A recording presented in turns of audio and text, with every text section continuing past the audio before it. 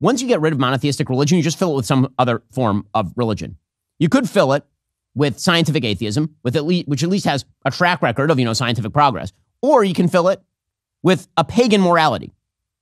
And that pagan morality is what most people tend to fill it with, which is why you see on The View, Whoopi Goldberg justifying abortion by citing the Ten Commandments. Because unfortunately on the left, again, when you get rid of Judeo-Christian religion, what you end up with is new sacraments. And the new sacraments of the far left include things like justifying child sacrifice, in the sense that you are talking about the justification of the termination of pregnancy and calling it moral. This is a big difference from the 1990s. When I was growing up, safe, legal, and rare at least acknowledged the innate sinfulness and tragedy of an abortion. That's why it was supposed to be rare. Now the idea is that the Ten Commandments justify abortion. Here is moral scion Whoopi Goldberg. And it's not mentioned in the Big Ten. I'm just going to say. No. In the Big Ten, it is not mentioned. The commandments? Yeah. Mm-hmm. Isn't it? Because I figured God was pretty clear. Here's the stuff that'll make your life better on earth. Here's the thing. Don't lie, because you don't want people lying to you. Don't mess with somebody's wife, because you're going to be mad if they're messing with yours. Just, common sense stuff. Say, thou shalt not kill. They believe that. Yes, well, here's the thing. I think thou shalt not kill cannot be used as the block, because we allow wars all the time. Yes, we do. The Crusades. No, you idiot. About all these things. We allow guns. No, you stupid person. No. Some conversation to be had here. So you can either thou shalt not kill for everybody. Yes. And everything. Or we have to talk about all the things that you and I need to do. Wait, so her logic is, just to get this straight, that when the Ten Commandments says thou shalt not murder, okay, the word is murder, it's not kill. As I mentioned yesterday on the show, the word in Hebrew for killing, if you were putting it in the Ten Commandments, would be lo taharog. It's a completely different word. The word in the Ten Commandments is lo tirtzach, which literally means do not murder, which is not the same thing, because you can kill in self-defense. That's not murder. She is basically saying that if you are willing to execute child rapists and murderers, then you should also be willing to excuse the killing of the unborn. Why? Because this is now a sacrament on the left. Let's be real about this. That is why they're now twisting the Bible. By the way, she's violating one of the Ten Commandments right there by citing God as authority for abortion. She's violating number 3, not taking God's name in vain. It's kind of a biggie. The definition of taking God's name in vain, by the way, is not saying, gee, damn it. Okay, the definition of taking God's name in vain is justifying evil action in the name of God. That's what it is. And that's exactly what she is doing right there. But this has become a sacrament on the pagan left. On the pagan left, abortion is not just something terrible that sometimes people have to do. It is something that is an affirmative good. And that is perverse.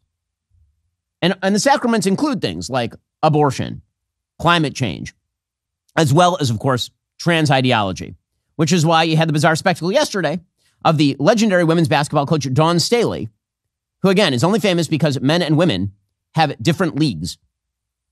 Here she was yesterday suggesting that trans women should be allowed to play in NCAA events. Here we go. I'm under the opinion of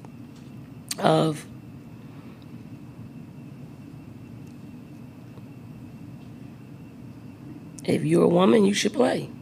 If you consider yourself a woman and you want to play sports or vice versa, you should be able to play.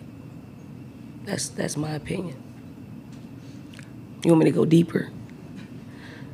Do you think transgender women should be able to participate that's your question in you college want basketball? Me to ask. I mean, you want to ask, so I'll give you that. Yes. So now the barnstorm of people are going to flood my timeline and be a distraction to me on one of the biggest days of our game. And I'm okay with that. I really am. Okay, I'm just going to point out right here that we made an entire movie called Lady Ballers about precisely this problem, in which a bunch of men who are really, really too old for this and out of shape play a bunch of women. Hey, let's be real about this. There are a bunch of memes that were going around about Caitlin Clark. Caitlin Clark is a tremendous women's player, historically great women's player. She would not beat a half-decent high school boys basketball player in a one-on-one. She doesn't have the size for it. She doesn't have the body mass for it. She can't dunk. I'm sorry, this is so stupid. But again, the reason that Dawn Staley is saying this is not because she actually believes this. She's saying this because you have to repeat the nostrums of the pagan left. It is very important. These are all sacraments. Sacraments like men can be women. Sacraments like abortion is holy. Sacraments like if you pay homage to the climate change gods, then there won't be an earthquake or a solar eclipse. This is the bizarre universe which we now inhabit. Going online without ExpressVPN, it's like using your smartphone without the protective case. Most of the time, it's probably fine, but then your kid grabs it from your pocket, it falls on the floor, and it shatters. Not that that's happened to me or anything. Well, every time you connect to an unencrypted network in cafes, hotels, or airports, your online data is not secure. Any hacker on the same network can gain access to and steal your personal data. It doesn't take a lot of technical knowledge to hack somebody. All you need is some cheap hardware. Hackers can make up to $1,000 per person selling personal information on the dark web. I love ExpressVPN because they create a secure encrypted tunnel between my device and the internet so hackers can't steal my sensitive data. I really love how ExpressVPN is so easy to use. All you need to do is fire up the app, click one button, get protected. Plus, it works on all devices. We're talking phones, laptops, tablets, and more, so you can stay secure on the go. Secure your online data today by visiting expressvpn.com/Ben Shapiro Show. That's expressvpn.com/Ben Shapiro Show. You can get an extra 3 months for free. That's expressvpn.com/Ben Shapiro Show. Again, expressvpn.com/Ben Shapiro Show to get started. So Sunny Hostin was on The View yesterday, and she not only blamed the solar eclipse on climate change, she then blamed earthquakes also on climate change.